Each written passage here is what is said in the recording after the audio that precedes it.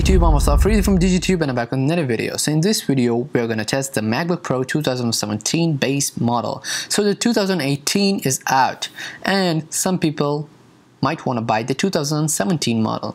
So I want to test how it edits 4K videos. So I have them on the timeline and they are recorded using iPhone 7 Plus and the charge is 67%. So let's start editing. I have one thing in my mind. I feel like the Final Cut Pro likes some codecs of videos and some not. And I feel like that it does not like the codec of iPhone. So because I edited some other videos of 4K of other devices and they were great, but the iPhone videos on Final Cut runs not great. They are not that good, but they are average. Okay, so the playback is great and now I stabilized one of the video and it took really less time. On other computers it takes so much time, but now, you know, when we have this MacBook here, it's really speedy. So 4K video editing is completely fine with this. So now we're gonna make it more concentrated. I'm going to add a LUT, which means I'm gonna color grade this. So I have a hard time finding some good LUTs for this footage, and my advice is not to add one LUT to the whole video because there are ups and downs, and I mean that some places you have high shadows, some places we have high midtones, so you have to completely tweak that according to the situation.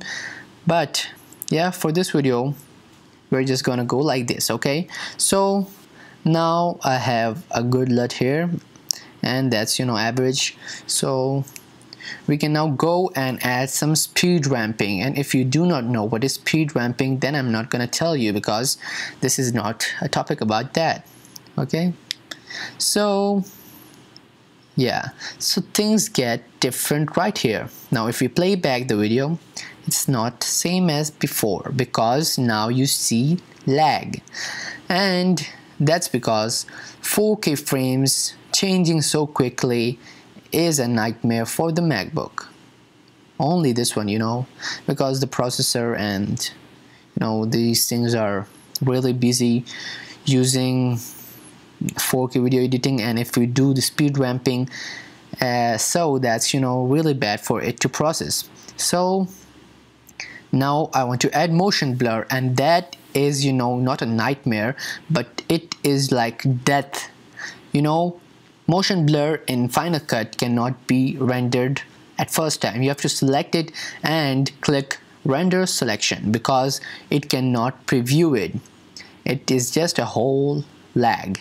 So now things are getting concentrated and the playback shows a little frame drops, and we know why.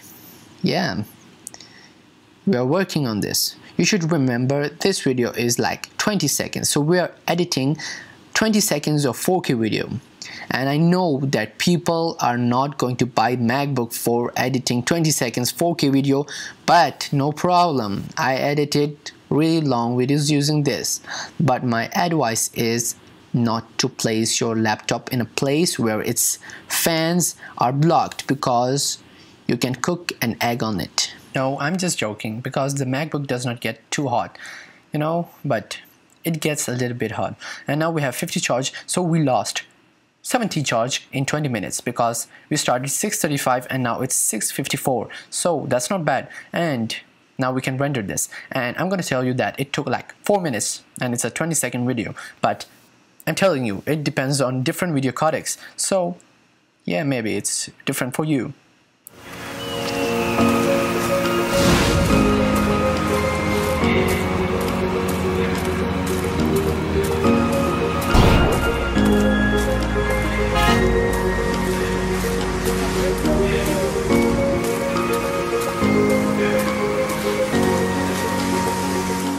If you like this video, give it a thumbs up and subscribe for more videos like this. Peace out.